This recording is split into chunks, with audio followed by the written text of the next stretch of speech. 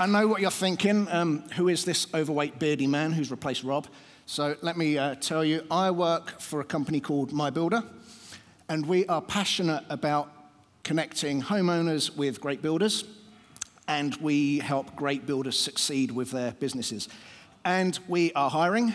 So if you like what I'm doing today, if you like the look of me and you want to join a team that's close-knit and supportive and passionate about what they do, come and talk to me or tweet me or whatever afterwards, and we'll get talking. So a note about the code. There is going to be some code in this presentation, but we're thinking more about the theory of things, so you don't need to follow along. You don't need to understand things. The code examples are going to be Symfony. I know some of you, that might not be your bag so much, but that's the way I roll. So, back on track, running your PHP project on AWS Lambda, or as I like to call it, coupling yourself to AWS for fun and profit. So why would we want to do this?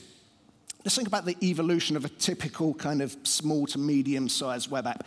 You might start with an EC2 box, which is running everything, and later on you think, let's put on an RDS database. And then you find out that you can get free SSL certificates with AWS, so you think, fantastic, let's do that.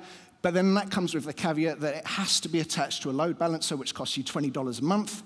So then you're paying $240 a year. You might as well have just bought the SSL certificate in the first place. What? So a bit later on, as your site starts getting traffic, you think, well, I need to scale. So you end up adding more and more EC2 boxes behind your load balancer. This is all costing you a lot of money.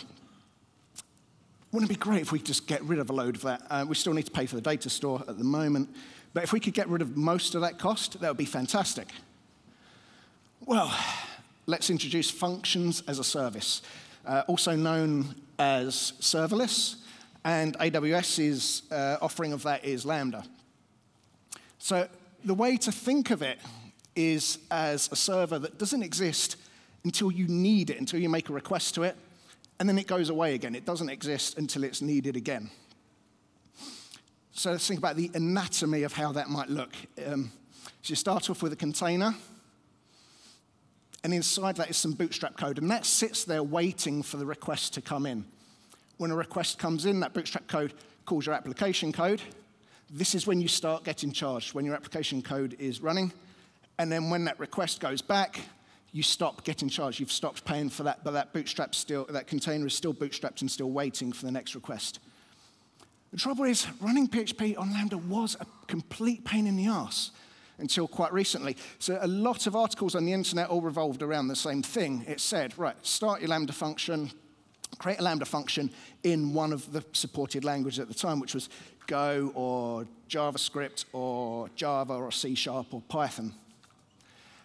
So you'd create maybe a JS handler, and when the request came in, it would call a PHP binary which you have to supply, which then calls your application code, and then returns back to the client.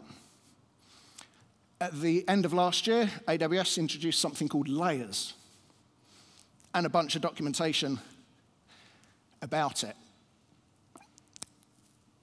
It kind of opened up the possibility to have different programming languages, any programming language you want running on AWS Lambda. There are some things to note here. You can have up to 5 different layers running in a Lambda function. The total unzipped code of everything has to be less than 250 megabytes. And by default, you get 1,000 concurrent invocations of Lambda per region. That's across all of your functions. You can increase that if your traffic warrants it, but it's kind of a procedure in place to stop you exponentially running up your AWS bill. So let's think about how that might look now. So this is what we had previously, and we've now got this our Bootstrap is now including the PHP layer, and we've got a little handler that we can shim in there as well. And this is sitting waiting for the request to come in. So our request comes in. Now we only pay for our framework code or our application code. And everything gets sent back to the client, and we stop paying for that at that point. The trouble is, it's still a pain in the ass. You have to supply the layer, and you have to supply the bootstrap. Well, what we have, oh, apparently I can't click from over there, right. There is a website, bref.sh. Now, bref is French for brief. It kind of references the brief nature of Lambdas that exists only when you need it. Very, very, very kind of ephemeral and very time constrained. Now, bref's goal is to make running PHP apps on Lambda simple. How does it achieve that? Well, it simplifies problems by removing choices. You don't get the kitchen sink thrown in. What we do is we give you simple and familiar solutions so that you can extend them if you want, but things will always run the same, and they should be stable, and they should be predictable. And we're also empowered by sharing knowledge, which is a way, basically, of saying, we don't want to hide complexity behind leaky abstractions. We'll give you what you need, and it's well documented, and that's what you get. So what does bref actually do? Well, that's a very good question. I'm so glad you asked it. Bref provides simple and clear documentation. It supplies cake, layers even, not cake, and it aims to support the frameworks. Now, PHP, plain old PHP runs on bref. Laravel runs on bref. Symfony runs on bref. I know these for a fact because I've done them. I believe we've got Slim working with it, and there's no reason why like Magento and PHP BB or anything else wouldn't be able to work with it now. Previously, before the layers was announced, it would have been a nightmare trying to do that. But now we can do that. There's no reason why we wouldn't be able to support any framework, to be honest. And we have something called SAM, which is an AWS package which deals with the actual deployment. I like to think of this as a guy called Sam who's deploying some lunch somewhere. So what SAM does is takes what we have here, this architecture, and it pushes it up to AWS and puts an API gateway front on it as well. Now, what you can do is attach your SSL certificate to API gateway, and you've actually got your free SSL that we've all been, the holy grail that we were looking for. So let's dive in. I've got here just a very simple hello world.php, which is going to echo out hello world and then give me some PHP info. So I'm going to require the bref project and go back. Well, nothing's actually changed. So I need to run the init script. So it's vendor bin bref init. If we have a look at the output here, it's saying to me, what kind of Lambda function do I want to create? Well, I want to be able to look at this in my browser. I want to go to the PHP info and see what's happening and see that hello world. So I'm going to select number 1. And you can see there it's created for me an index.php and a template.yaml file. I'm going to delete the index.php. I don't want it. And let's look at the template.yaml. It's big and it's scary. So the thing to do is go straight into it and see what's going on. We can see here we've got a resources section which has got my function here, and I've got a function name, and I've got a pointer to an index.php file. And obviously I've deleted that index.php, so I need to point that to my hello world. And I'm just going to change the name of the Lambda function that it's going to create as well. So bref hello world. If we look here as well, we've got the layer configuration. Now, bref has automatically created this for me, but it's put the layer in, it's referencing US East 1. So I'm going to change that to EU West 1. Regions will come back and haunt you at some point. They do with me all the time. So just always be aware that if anything goes wrong, it's probably because you've knackered up your regions. And if we look here, we've got a couple of routing definitions here. So we've got the route path. That just says to API gateway, anything that matches the route path is going to be handled by this function. And again, HTTP subpaths, it's not really relevant here, but for applications with routing and multiple URLs, what it will do is match that and send that all to your application as well. So how do we test locally? I'm going to install the AWS SAM CLI using Homebrew. By the way, Linux users, if you haven't used Linux Brew yet, I suggest you do that. It's a really, really good method of using Homebrew stuff on Linux. So I'm just going to tap the AWS tap and then install the SAM CLI. Once that's done, I can start the start the SAM local API in my project folder. And it tells me that I need Docker. Okay, so I need to start Docker.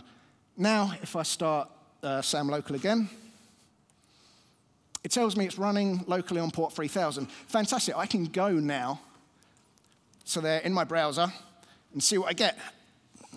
I've got an error. Okay, there's something that I need to do here, clearly. And if I look at the console, it's told me, look, I've got an invalid layer name. But I know that that layer is valid. That's what Bref provided me. And I know that that layer is a valid layer. So what's happened? It's regions. My AWS profile is set to US East 1 by default, and I forgot to set it as West 1. So I've got two things that I can do. I can either set my profile default, or I can just tag on the region at the end here. This is the simplest thing to do just to get things running. This time when I go to that URL in my browser, the console output tells me it's going to download the layer and it's going to build the image. So the first time you access it, it takes maybe a minute or so to get going, to download and build the image. And we can see here I've got a Lambda-esque environment running locally with my hello world and my PHP info there. It's not that impressive, is it, to be honest? So let's think now about how we can deploy and actually make that run somewhere in the cloud on top of AWS's stack. The first thing I need to do is create a deployment bucket. This is where the artifacts are going to go. I only need to do this once per Lambda function that I'm creating, or per project that I'm creating. So once I've run that, it comes back and it says, hey, look, I've made the bucket for you. Your Bref hello world is right there. Now I can copy and paste the deployment commands from the Bref documentation on the website. So the first one is to create the package, which is going to be, the output template file. Think of the output template file as kind of being a bit like composer.lock. It's going to lock things down. It's going to say, this is a deployment configuration that we're going to use. And the S3 bucket, of course, is the S3 bucket I've just created. When I run it, what happens is SAM CLI gives me a bunch of information. It says, yeah, I've done that, and I've created the stack.yaml file. And if I go into my S3 console, I can see that I've got the bucket created, and I've got that artifact that it was just telling me about there. Quite helpfully, SAM also says, hey, look, run this CloudFormation command, and then we'll actually deploy the thing. So I'm going to take that, put in the name of the stack that I want to create, which is Bref hello world, and I'm going to run that. And SAM tells me it's got an error. Something to do with capabilities IAM, blah, blah, blah. I don't care. I'm going to go back to the Bref website and see what command I actually should have run. So Bref documentation says, look, that other command that SAM gives you isn't going to work. This is the one that you need to do. So SAM deploy, blah, blah, blah. Again, stack name, Bref hello world. This time when we create it, I've got another error. Errors, you're going to run into errors the first time you do this thing. And these are all errors that I genuinely made yesterday when I was putting things together. You're going to run into errors.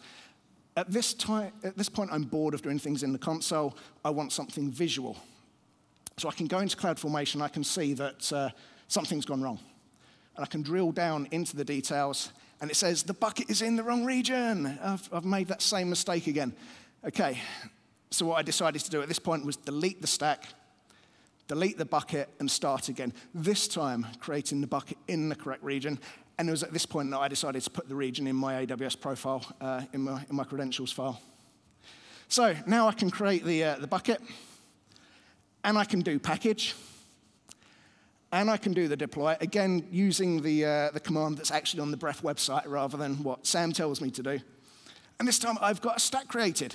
How cool is that? Yeah, all right, you're not impressed. OK, so this time, in CloudFormation, let's have a look at what we've got. Let's explore what's happened. So I've got the stack is created. If I go to API Gateway, you can see I've got this whole thing that's been created here for me. And we've got all the way here, so we've got the API Gateway stuff. And then right at the end, right on the right-hand side here, we've got this is where it's going to proxy through to your Lambda function we've created, which is kind of similar to what we had in this diagram. Right, so we don't have as much information on the API gateway side, and we've got more information on the Lambda stuff on this diagram, but it's the same sort of thing. Now, if I go to my Lambda console, I can see that I've got this function's being created. I've got an inline code editor with my PHP in it. And if I look at the layers configuration here, I can see that I've got that layer in the EU West 1 region. The ARN, the URI for that, was copied from the Bref website. And if I go to API gateway configuration here, I've got a couple of, down the bottom here, I've got a couple of endpoints that I can go to in my browser. So if I open that up, look at this. I've got that Hello World application with PHP info running remotely on a server that existed just to return that PHP info and doesn't exist anymore until I refresh the page. And if I keep refreshing the page, it brings that server back up, sends the response back, and then goes away again. The logs from that go to CloudWatch. So I can open up CloudWatch, and after I'd refreshed a few times, I kind of had a look at what was going on. So I've got all of these requests, and they're running for, like, the duration for these flitters between, 6 milliseconds and 280, I think, milliseconds is the longest there. The first one, the longest one that's 280 milliseconds, was the first request where it had to build the container and do the bootstrapping and then get PHP FPM up and running. So that's why it takes a little bit longer. But the rest of them, they're kind of quick. They're not ridiculously fast just yet.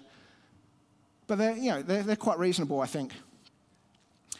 And if we look here, so I just want to draw your attention to this. We've got this, right at the beginning of the log, we've got this entry about PHP FPM coming up and being ready to handle connections. That's the only time that appears in that log. That means that kind of confirms that what we were saying about once it's bootstrapped, it's there. Your bootstrap is working, and that's still running and waiting for the requests. So it doesn't need to re-bootstrap PHP FPM with each request. Now, what about if you've got your own domain name that you want to use on that? Because let's be honest, that's an ugly URL, right? And we've got this weird prod thing at the end of it. What's that all about? Well, that's something that API Gateway uses. It's called the stage name. But I don't like that. I don't want to have that in my URLs. Now, let's assume, for example, that you really like cats. And each time you do a presentation, in fact, you're obsessed with cats. And each time you do a presentation, you set up a new domain name that's something to do with cats. And for the sake of this one, you've set up a website called kittyquotes.net, which combines your passion for puns and kittens. And what we want to do is just kind of as a proof of concept, we want to use that domain name for Hello World and attach that to our Hello World Lambda that we've just created. What I'm going to do is, in API Gateway, I'm going to click Custom Domain Names. It's kind of simple when you realize it's there. You click Custom Domain Names, and you put in there helloworld.kittyquotes.net as the domain name, and I can select what SSL certificate I want to use, but it has to be in the US East 1 region. If you have certificates in any other region, it won't work. You have to transfer them to US East 1 to make this work. So I click Save. All right, OK, so it takes a little while to get that all running. In the meantime, we can make a cup of tea, and we can then add some base path mappings. Now, what that does is says, look, when something comes into kittyquotes.net to that root path, I want the destination to be that stack that I've created, and we're going to send it to that prod stage. Then I've got my CloudFront URL that it's created, and I can take that, I can copy that, and I can go to my Route 53 configuration, and I can create an alias. I'm going to create an A record there as an alias and just paste that in. You can do a CNAME if you want to do a CNAME, but the difference, as far as I'm aware, between doing an A record alias and a CNAME is that with a CNAME, you get charged per lookup, whereas with aliases, you don't. So you can save a little bit more money in that respect. This time, if I go to helloworld.kittyquotes.net, I have got a fancy green padlock in my address bar. And I've got my Hello World, and I've got my PHP info running. Again, this is totally ephemeral, so that server only exists when the request is being made. And it goes away again, which is, I think that's kind of cool. So we've just gone through quite a bit there, so let's recap what we've done. We've looked at how functions as a service can simplify our architecture and save us a bit of money. We're not paying for a server to run 24/7. We don't have to pay for a load balancer. We're only paying for stuff that we're actually using when we're using it. We've installed the AWS SAM CLI. We've added Bref into our project. We've had a quick look at the template.yaml file. We've tested with SAM local. We've created our deployment bucket. We have packaged and deployed our application. We've had a look at the stack that it's created. We've tested the application. We've had a look at the logs, and we've added a custom domain name. Now, it didn't take long at all. We've done a lot there, but it didn't take long at all. We've also run into a few errors on the way. But what about fully featured websites? Is it possible to take a normal website, your kind of web applications that you're running, your blogs and your business storefront, and run that on Lambda? Let's find out, eh? Now, imagine that a website called kittyquotes.net exists, and this is the local version of it, running on the local web server. So what we've got here is some content returned from a database, and we've got some CSS, we've got some JavaScript, we've got some uploaded images of kittens. We've got a back-end system which is secured with it's actually with Symfony's user management. And we've got an admin panel, which is from a community bundle. And we've got an uploading mechanism from a plugin for the admin panel. So let's have a look at what we can do to convert this. We've got some things to remember, though. Only the temp directory on Lambda is writable. So I can't put things where I'm used to putting them. I'm going to run into problems. And we also have to remember that the total unzip size of the code and the layers has to be less than 250 megabytes. So with those two red lines in place, let's see what we can do. I'm going to require Bref, and I'm going to initialize it. And again, this is going to be an HTTP application that I'm going to go to in my browser. So I'm going to choose option number 1 there. If we look at the template.yaml, what I've done here, I've made a couple of adjustments already. So I'm changing the function name to Bref Kitty Quotes. In the Lambda console on the website, I want to be able to identify this, so I'm calling it Bref Kitty Quotes.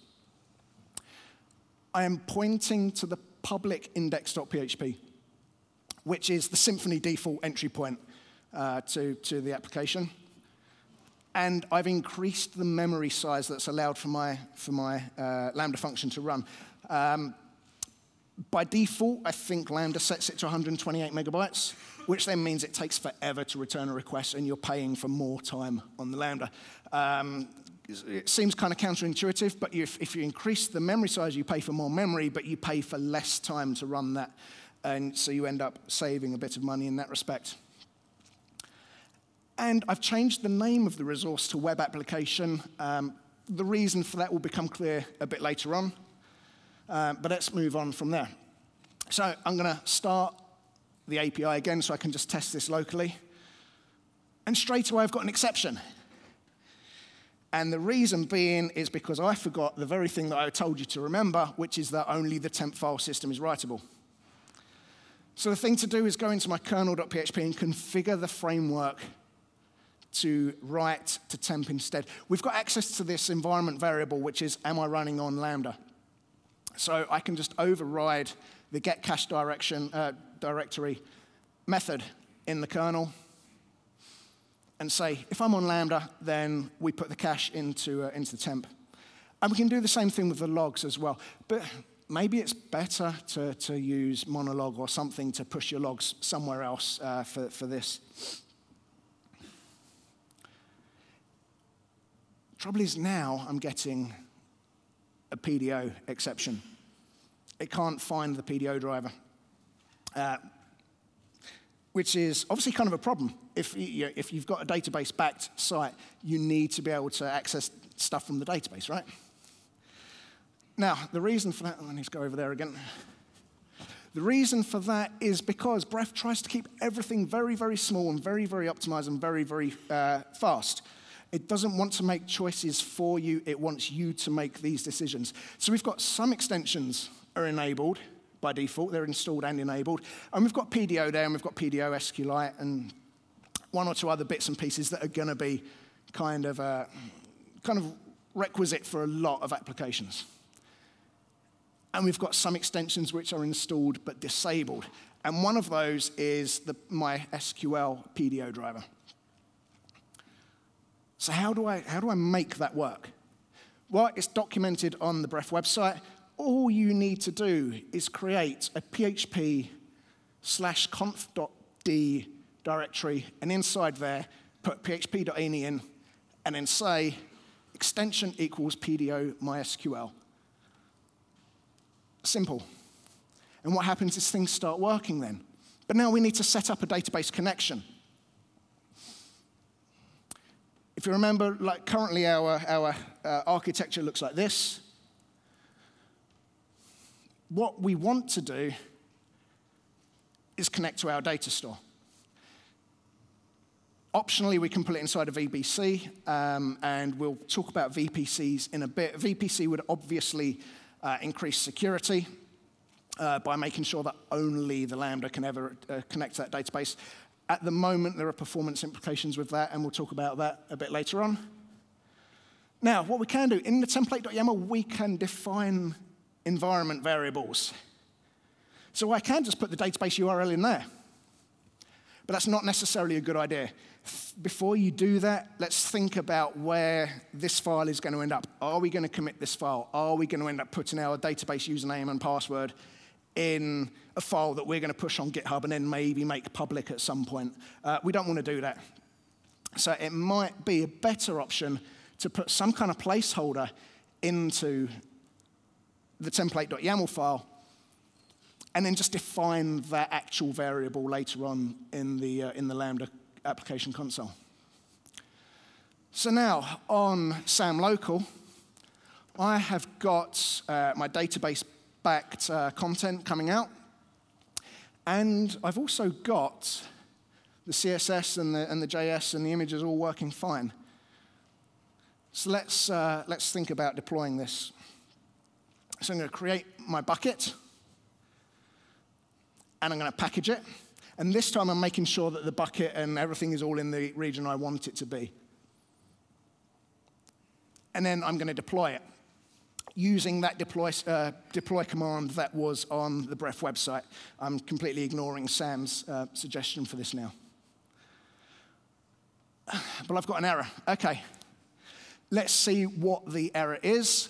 When I drill into it in the CloudFormation events, it says the unzip size must be smaller than 150 megabytes. Great, OK, so let's think about what we're trying to do. What can we do? We can remove maybe the dev dependencies.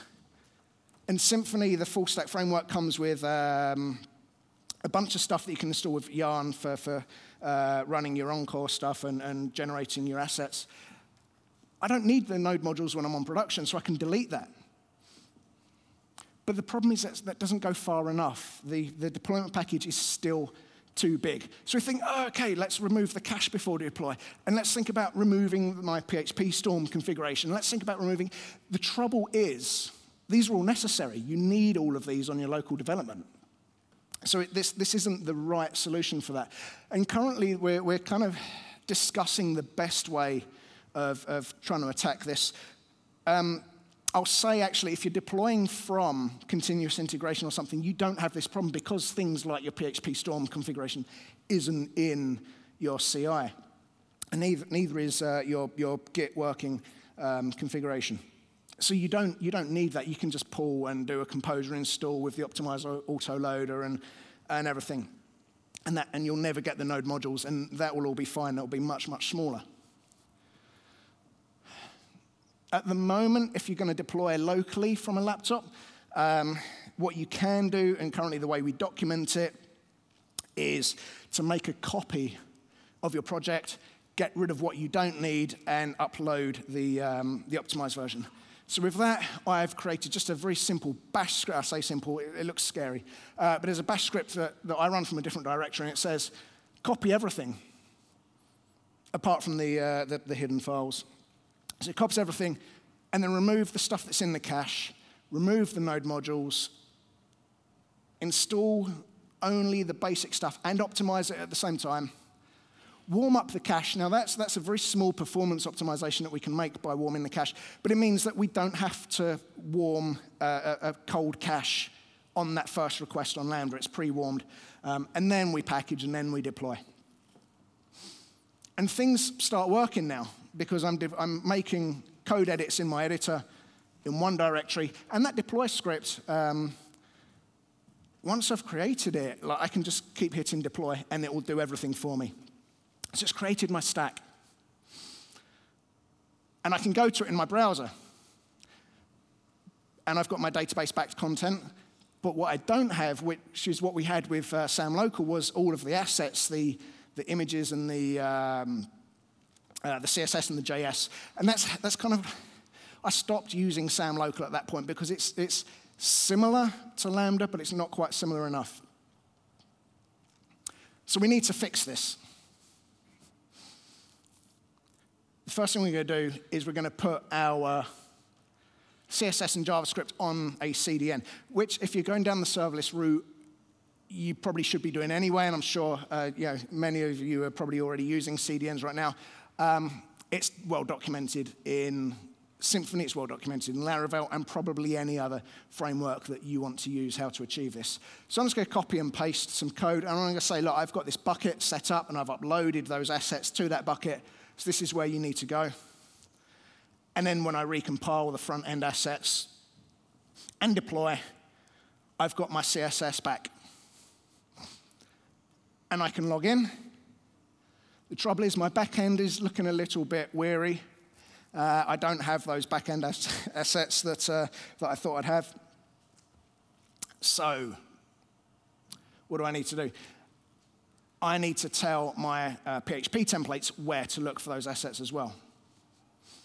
Once I've done that and deployed, I've got this easy admin back. There's something quite obvious missing, though, which is these images. And we'll get to that in just a bit. But first of all, as I'm clicking around, I get kicked out. And it happens. It happens as I'm trying to do stuff, I get kicked. The reason for that is because I've got my Lambda function here, and my sessions exist on that Lambda function. Now, there's no guarantee when I make another request, I'm going to hit that same Lambda container. And I might have a session on a different container. And I need some way of being able to combine the two. And of course, one of the options is to put the sessions into the data store. Again, it's well documented for Laravel, it's well documented for Symfony, and it's the theory and the kind of methods of doing so don't really change. So I am just going to copy and paste the Symfony configuration for it. And of course, I need to make the change on the database itself. So I've created a migration, but now I've got this problem. I need to run that on my remote database to add the sessions table so I can store sessions in there. How do I do that? How do I need to configure that connection locally so I can run this locally, or can I run that on the Lambda environment? Well, we need to be able to run console commands. In template.yaml, and now it should become clear why I renamed that resource to web application before, because now I've added another resource called console. And I'm including that first layer, the PHP 7.3 layer, and I'm also adding a second layer here, which gives me access to the console. And what I've also done is put that database environment variable into a global variable. That makes that variable accessible to both the web app and to the console app. So I can move that out and only define that in one place. Now I need to run the command. So locally I can do vendor bin bref CLI and then the name of the function I want to invoke. And I put a double dash and then the name of the command I want to run, which is migrations migrate force. And what happens is it comes back and it tells me, I've done this change to your database, we are all good. Which is great. I can click around and I can do stuff, and I'm not going to get kicked anymore. And it also means that when I redeploy, my users aren't going to get kicked because their sessions are just going to be retrieved back from that database table again. So now let's think about the images that we're missing. What I have done now is, so we've got this architecture. And what I have done is added a file store, just an S3 bucket, and I've already moved all of the images across to there. But I need to reference that within the application. So I can just use, again, environment variables and say, this is where you need to look for the uploads for those cats. And in the back end, it works. And my front end templates, I'm going to point to the same environment variable. And I've got those cats on the front end again as well. But how do I upload new cats? I've already moved all the old ones over. How do I upload new cats? It's a very valid question. There are different ways of doing it, but one way is to use pre-signed URLs. Let's have a show of hands how many people have used pre-signed URLs. Who hasn't used one but knows what one is? Good, I get to show you some YAML now, some UML now. Okay, so we start off with a client. Our client will be our web browser. And the web browser says to the server, hey, look, I want to upload something. Can you get me a URL that I can use? And that URL will have a token in it. And the server says to Amazon S3, hey, listen, somebody wants to upload something. Give me a URL that they can use to access, to upload to. And Amazon says to the server, yeah, sure, here it is. Here's the URL. Here's everything you need. And the server says back to the browser, here you go. And then the browser says directly to Amazon, hey, look, here's that thing that you're expecting that the server told you that I was going to upload. And Amazon says, great, fantastic, brilliant. And then the client says back to the server, look, I've done that, I've pushed it up, you can update your record. And then optionally, the server can say to S3, hey, look, all right, that's done, we've got the new file, we can delete the old one. That is pre-signed URLs in a nutshell. The idea is that the server pre-authenticates for the client, and then the client goes ahead and completes completes the upload. So what I've done is added a controller here with two routes in it. One is to upload a kitty image, and the other one is to get the pre-signed URL. The content of those methods isn't important right now, but that's what we have. And I've added some JavaScript to, which is where the client does the interaction between the server and to S3. Yes, it's jQuery. Don't hate me. And what I can do now is actually remove that third-party uploading bundle that I had. And from my entities, I can remove all of the code that was related to that as well. So I'm kind of cleaning up my entities a little bit by removing stuff that I didn't necessarily want in there. It felt a bit dirty putting it in there, so I can remove all that anyway.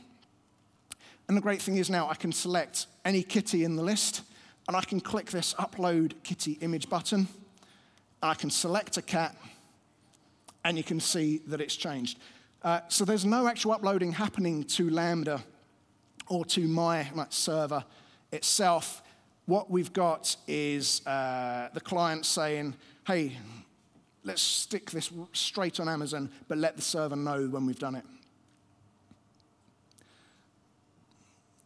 So let's have a recap now at what we've just done. We've added Bref to an existing site. We've fixed the assets that were broken by moving them over to a CDN. We've moved the session storage to a database. We've run console commands to migrate the database, and we've put pre-signed URLs in to handle image uploading. We've now got a completely serverless website. And it didn't take long to do. Yay! So let's think about performance. Cold boots, for a start. Remember I told you about VPCs and their performance implications? Amazon have promised, or they've told us that they're going to fix this early this year. So we're almost kind of getting to mid-2019, so hopefully this will be coming soon. But the trouble with cold boots is, if we remember, so we go from nothing, and it creates the container, and it bootstraps your runtime, and then starts waiting for requests right at the end here where it says warm start. So the cold start is everything that comes before that, where it sets up FPM and all the rest. When your code is in a VPC, it adds load, it adds work to that cold start, which means that you get extra security, but your cold boots are very, very long. Well, how long, you might ask? Depends on the memory you assign to your Lambda function. If you only have 128 megabytes on your Lambda function, it takes 11 seconds to start that container. If you add more memory, it brings it down, it brings it down, it brings it down. So hopefully this is going to be fixed very, very, very soon so that we can all have really fast, really secure websites. You know, until then, you've got to choose. Another option is to keep the VPCs warm, and you can use services like Pingdom to do that. If you're using Pingdom anyway to monitor your uptime, then you've kind of got that for free, and you reduce the chance of your users getting that 10 or 11 second wait. But it feels kind of hacky, and I'd much rather Amazon just fixed it. Now, all I want for Christmas is fast PHP Lambda, which Kieran said in the Slack channel some time ago now. Well, look, the layers thing gives us options to explore performance. We couldn't do that before. When we had the shim and we were pushing the JS shim and we were pushing the binary up with that and trying to call that, we just didn't have that option. With layers, we can experiment because we completely control the type of server that runs. Now, we've got some performance benchmarks, some early performance benchmarks, which were created by the guy who initially wrote Bref. And the two that we've got here, so the lower one here, which is option E, which is running PHP FPM, the fastest we've got PHP down to is about 1 millisecond response. And we've got an average of 18 milliseconds for a Symfony response. Option A, which has got the little warning sign next to it and is experimental using PHP React kind of ideas with shared memory and those kind of things here, B-Dragons. We've got a Symfony response down to 6 milliseconds. That's 3 times faster on average for using that. And let's say we have these options, and there are many, many more things that we can do to try to improve this. But how much further can we go? What about microservices? What about if you're using messaging and SNS and reacting to that with Lambda? You don't need an HTTP application or a console app. What you need is just a function that's going to receive the event and act upon it. Well, you can do. We give you that option. You can say, I want to create a PHP function, choose option 0, and you're away. You get that event. And the great thing about that is then you can use the same code to send your message as you do to receive it. You can, if you've got validation, you can serialize in PHP, send it through SNS, and then unserialize it through PHP, and you get back the exact same object. Now, I know you're all wondering now, how do I roll my own? Because we don't give you a lot in those layers. You want to be able to do things. There are a couple of options here. It's all kind of new ground for us. There is a company who are getting fully involved in the project, and they've created a bunch of extensions to help you create layers if you want. The other option right now is to clone the Bref project, and then you can open up the Docker file, which we compile PHP from, add in anything that you want, and then just run make publish. And then what happens is your laptop fans go crazy for about 10 minutes, and it uploads the layers for you. And that's exactly what I did when I was playing with getting WordPress running. I needed MySQLi extension, which we don't provide in Bref. So I thought, well, let's go in and let's do that, and let's add MySQLi, which is interesting. Like I said, we can probably start supporting anything in PHP with enough time, with enough resources to kind of play with it and do it. So does WordPress work with Bref? Well, sort of. This is as far as I got after nearly breaking my laptop with those fans running for forever. It's an old laptop. It doesn't really like doing much these days. But we got it compiled and we got it running. But I don't have enough experience with WordPress to be with developing WordPress locally with a remote database and all the rest. And each time, I don't know. I just don't know enough about WordPress to really pursue it any further. So if anybody that knows WordPress can get involved and kind of go, hey, look, here's how we do it with a remote database and all the rest, then that would be pretty cool. I think we can support WordPress quite easily. Wouldn't it be great if we could put in layers for like Blackfire and do deep profiling on things that are happening within Lambda? That's something before layers, we wouldn't have been able to do that. We'd have been reliant upon the logs that you get within AWS for CloudWatch metrics and things like that. But now we can think about, yeah, we could add a layer for this. I would love for that to happen. This is my own AWS billing console. I started playing with Bref around August last year. And look here. I have completely eliminated my load balancing cost. Completely. And my other EC2 costs are coming down. I've got one EC2 server left. And that's because I haven't yet emailed the guy that's got the only site left on it to say that I'm shutting the server down. And when I do that, then I will have 0 EC2 costs. I think that's pretty good. I've still got costs for other things like ELB and, not ELB, RDS and stuff, but I'm looking at eliminating those as well. So what are we working on at the moment? We're trying to get better documentation. We're improving speed and stability. We're trying to think of a recommended method of creating your own runtimes. Like I said, you've got 2 options right now. One is to use that third-party company's Bref extensions library, or you can clone Bref and do it yourself. And we want to have better framework integrations. And of course, a better deployment method from local. So the thing to do is join us. I don't even know what this photo's about. I found it on Unsplash, and I thought, well, I've got to use that. So join us. Either at My Builder, come and join me, come and work with me, come and talk to me, get on board with what we do, or get involved with the project, and tweet me. And let me know what you thought, or if there are any problems.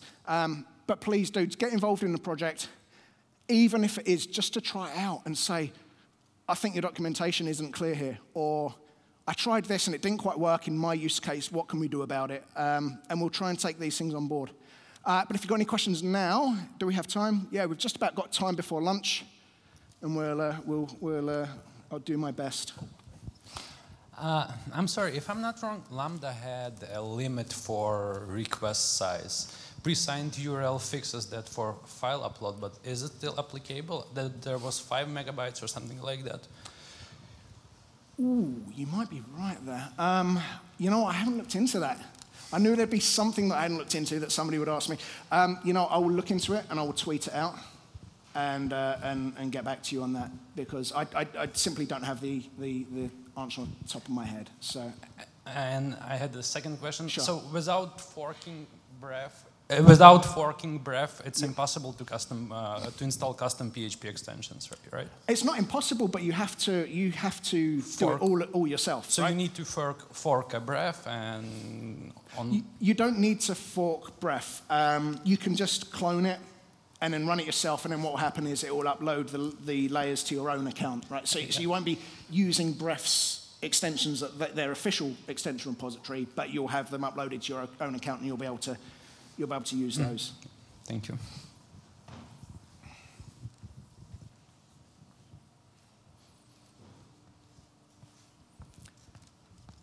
Is there anybody else? I can't really see people at the back. Is anybody there?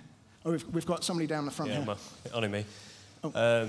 The request and payload for Lambda is 6 meg, just so you want to know that one. Okay, thank you. What's the difference between Bref versus using Stackery's images or serverless.com? Sure. Okay, so the previous version of Bref used serverless, and it wasn't a decision that I made. The guy who's running who's leading the project, when the layers came out, he said, look, Lambda is kind of the most ubiquitous thing that everyone's using. We should support that rather than trying to support everything. It's the idea of getting rid of the kitchen sink and being opinionated so that we can do one thing and do it well. So that's why we don't use serverless for the deployment anymore. With regard to other options, I know that Rob Allen, who would have been here today, is working on something called image to Lambda. I don't know a lot about that, but I think that is something to do with taking your Docker containers and pushing that to Lambda and doing pretty much the same thing. So that's another option. I haven't really looked into it, so I don't really know. But the point with Bref is that we do one thing and we optimize it for that, and we do it well. And if you want to extend it and take it and run with it and do things like that, then you can do, and you know that you've got a basic thing that's predictable that you can run with. I hope that kind of addresses your question there. Yep. I just have one question about where I can get more technical information about how Bref uses Docker.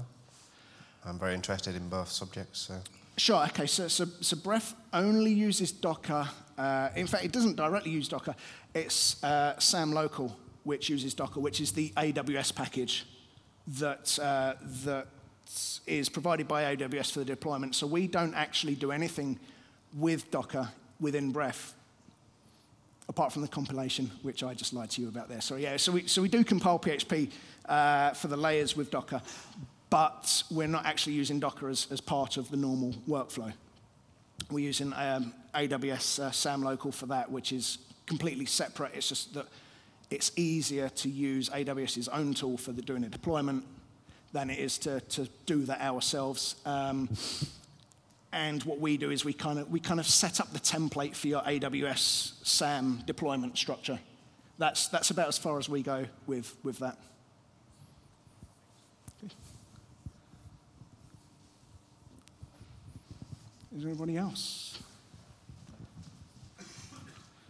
No, good. Hi, most probably being a bit naive, but Sure. What's the pricing for Lambda? And is there a crossover where it's mostly just easier just to keep with a VPC? You know? Sure. Okay. Well, I showed you my own results there. I mean, my results there, they're very infrequently used websites. So I've basically knocked my costs down to nothing. So I was spending about £150 a month just on load balancers and EC2 instances. And now it's negligible. Up to a certain point, it's going to be cheaper to use Lambda. But I think you're probably going to have to look at your use case and figure it out. So the costings are all provided on the AWS website. As I'm sure you can get the costings for EC2 and you can get the costings for Lambda, etc. It just takes a bit of rudimentary maths, I think, to say this is the amount of requests we get and this is like how much we project that it's going to cost. The thing about this as well, being behind API Gateway, is that you can configure API Gateway to block a bunch of requests that otherwise would get through to Breath. If you've got maybe a set number of or a set of routes which are allowed into your application, you can say anything outside of that, which was in that those proxy URLs in the template.yaml. You can get rid of the catch-all and say only allow these ones through that match. And then what happens is API Gateway blocks that at the edge, and you never even get charged for those to come through to Lambda. So you can probably optimize your costs in that respect, but I think you probably need to look at your own use case to figure out how much it's going to cost you, or maybe experiment with it.